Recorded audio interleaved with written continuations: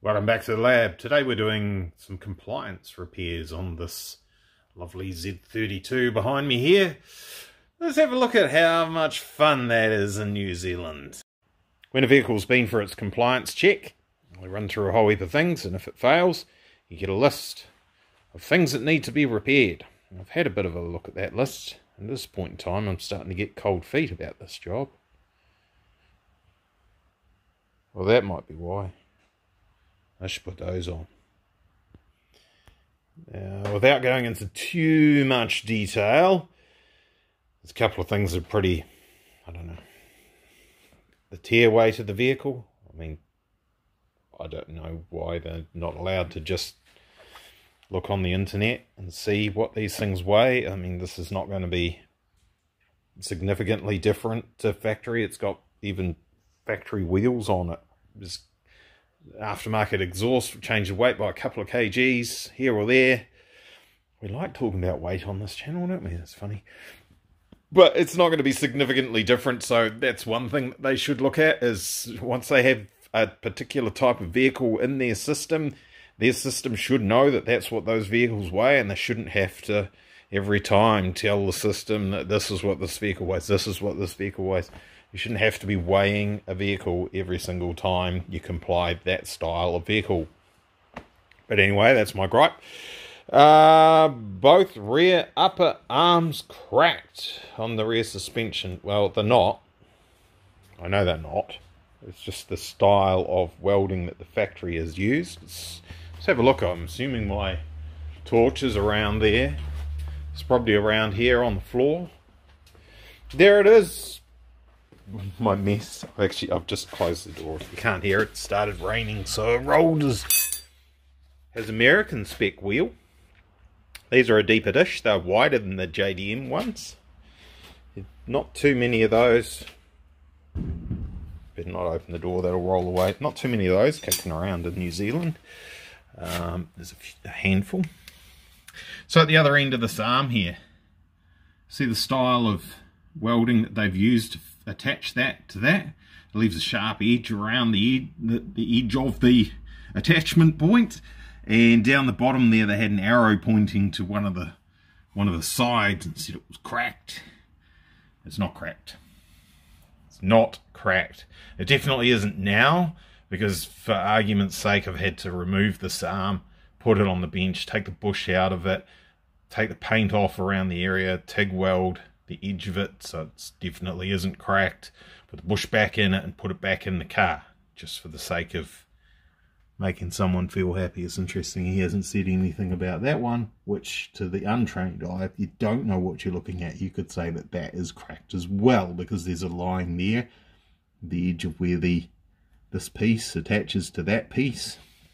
You say, oh, it's cracked. Nope. Nope, definitely isn't. And so the rear brake pads, they failed those because they didn't know what they were, so they don't have a compliance standard for them, so you can't put the car through the system and on the road. Guys, read the frickin' part number. It's not hard. Sure, the piston has gone through and worn some of the part number just there. But I can clearly see that these are RDA brake pads, and you've got it actually says brake pads, you can clearly read that, and you've got the bulk of the number there. Look it up in the book, and why? Here's New Zealand Clean and Green, we're all going to EVs and all that and saving the environment. We're taking all the water systems off all the councils and putting it all under one roof to save the environment. And we're throwing away brake pads like this because we can't read a part number completely 100% on it. That's ridiculous. It really is. Anyway, you guys will be probably quite sick of hearing me ranting about things like this, but these are the challenges you'll come across. These arms here are apparently worn. I'm about to put this wheel back on now that we've fixed that, and we've fixed that. There's nothing wrong with them, but anyway, we've done what we had to do. We're about to put the wheel back on, and we're going to check these have been flagged as loose. It's not normally this part here that wears out. It's normally that part there. But in this case, it's written down as being that being the problem. So we have to have a look and see what's going on. I honestly really would much prefer to be working on that, but hey, whatever. Even the BMW today, actually.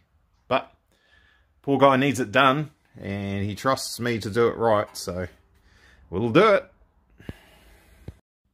And here we have our traction arm removed. That's flagged as being cracked. That's cracked.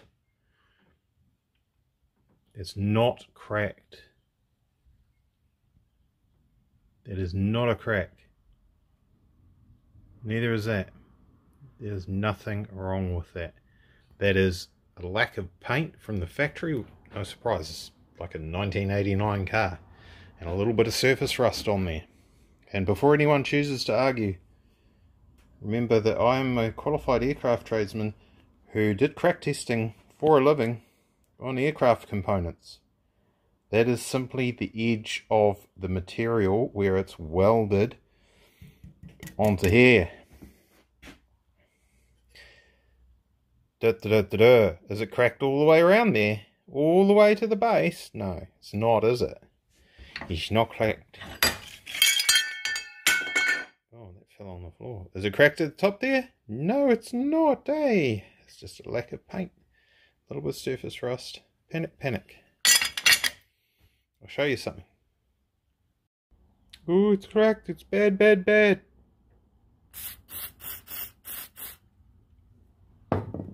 Oh, it's good now. And there we are. A little bit of CRC in a paper towel. That is how they look from the factory. Brand spanking new. I don't know what all these little marks here are. Something to do with it coming out in the past and adjusting it for the eccentric bushes that are in there. But that's not cracked. So, I mean, how do you... The paper trail probably says that because that's been flagged as cracked, that either has to be crack tested and certified as not being cracked, or it has to be repaired and then probably crack tested and certified that it's not cracked after it's been repaired, or it has to be replaced with brand new, which is going to look exactly the same as that.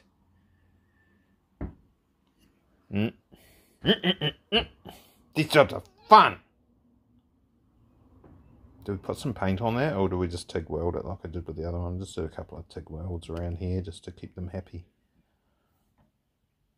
I'll do that. Oh, it's fair to say they got that bit right. Right hand side steering rack bush. It was falling apart while I was trying to get it out of the car, but the rest of it was pretty shonky. Some of that is fresh. Most of that is, as you can see from the dirt on there, that has been like that for a while. These are not easy to get out. They're even less easy to get back in. Fortunately, there's a new one in town, so we'll go and get that. Spend the next little while losing more hair and skin off my knuckles to get it back in the car.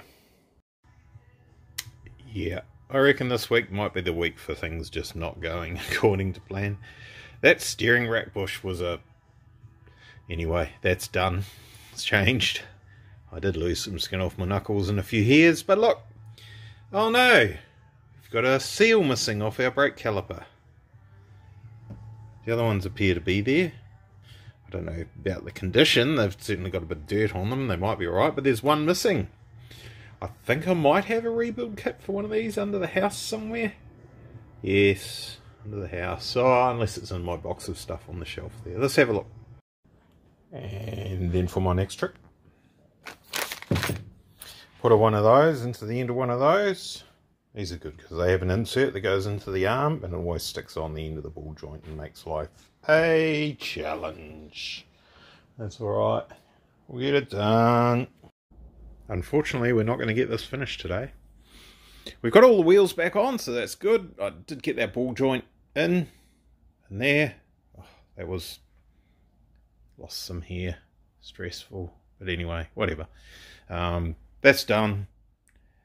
It's in there somewhere. Steering shaft universal joint has been flagged as loose, but you know, honestly, I can't see anything wrong with it at all, and I've never ever sold one for one of these cars or replaced one. They just, but hey, I mean, whatever, it was flagged, so I had a look at it. I can't see anything wrong with it. So I've written up my list here, not being at all skeptical about these arms before we got to there, but anyway, it's got a tick. See the tiny little tick.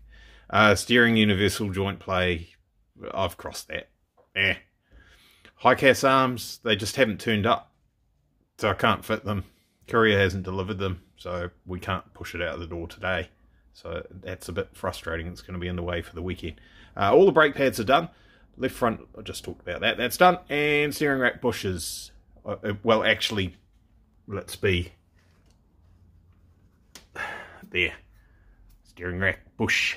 Only one was having any problems, so that has been changed. And that is now good. Good. So, and the only other thing, I just, what is that? If someone can tell me what that is, if you can read that, that says movement. I don't know what that says, and that might be left hand. Is that left hand? Yeah, that'll be left hand. So movement. I don't know. If you can read that, cool. Please tell me what it is. That would be awesome. And then I can maybe fix it over the weekend while we're waiting for our high cast arms to come from, I think they were coming from Matamata or something like that. We can change those without taking the wheels off, so that's alright. The car needs to be in the air to do that. I can't do any work on the march. I mean, I'm not going to climb. If this was a stock car, you just work on the march over the top of it or climb all over it and you'd be fine, but we're not going to do that to the poor BMW, obviously. So to do anything on that is going to require putting this back on the ground, pushing it outside, pulling the BMW back. I haven't got my parts for the BMW. So a little bit gridlocked, but that's all right. I probably do need some time off. Ho hum. Let me have a cold drink and think about what we're going to do next. Yeah, I got my little deck chair out. Sitting here looking around. And I reckon I found what I need to be doing on the weekend. It's got something to do with that 3-inch piece of stainless steel tube, which is actually, it's quite a big bit of stainless steel tube tucked away inside there. We can do the exhausts on the march. Final little bit that needs to go out the back with the diffuser. So we will have to move